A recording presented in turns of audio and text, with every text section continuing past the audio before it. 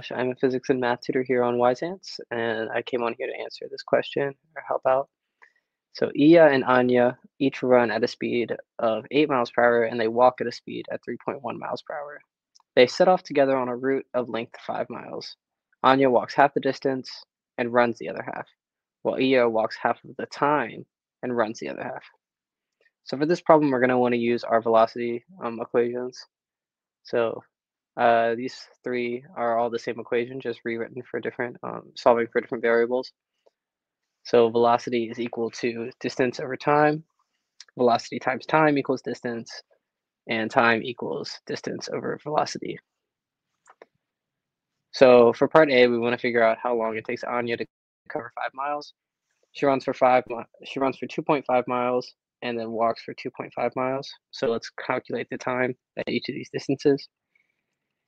So the time it takes her to run 2.5 miles is going to be the distance divided by,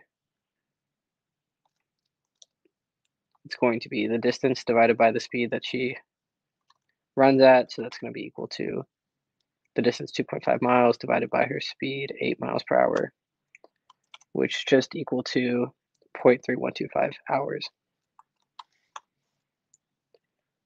The second time it takes her to walk is going to be the same formula, distance divided by velocity.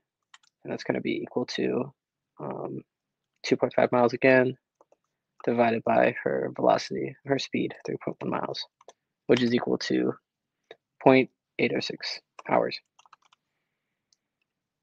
So if we add these two together, we get that her time in the first, her total time to run 5 miles is going to be 1.12 hours.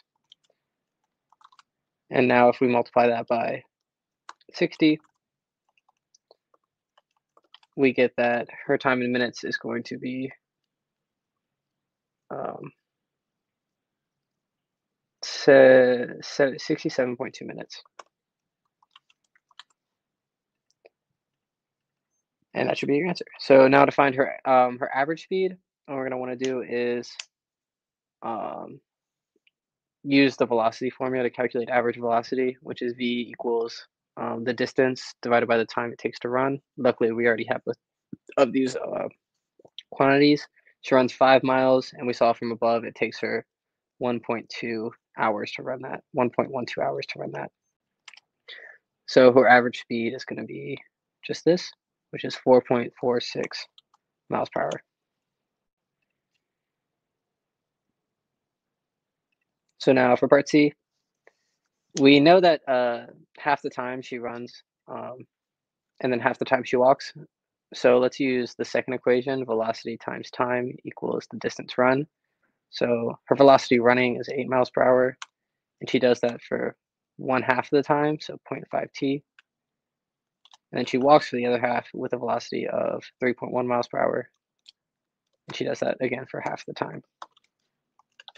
And that's going to be equal to the distance that she took, or that she's running, which is 5 miles. So now we go ahead and solve this equation and get 5.55t equals 5.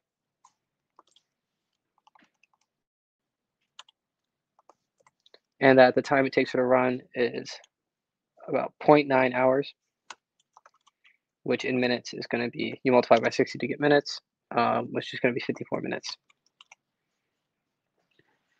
So now to find her average speed, we could either do the same thing that we did before and take 5 miles divided by 0.9 hours to get 5.55 miles per hour.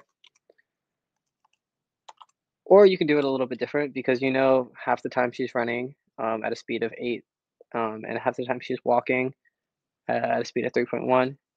You could also calculate it this way, where you just add the two and divide by 2, because we're finding an average. And this only works because she's doing it for exactly half the time. And you would get the same answer. You get 5.55 miles per hour. So hopefully that was helpful. And these are your solutions.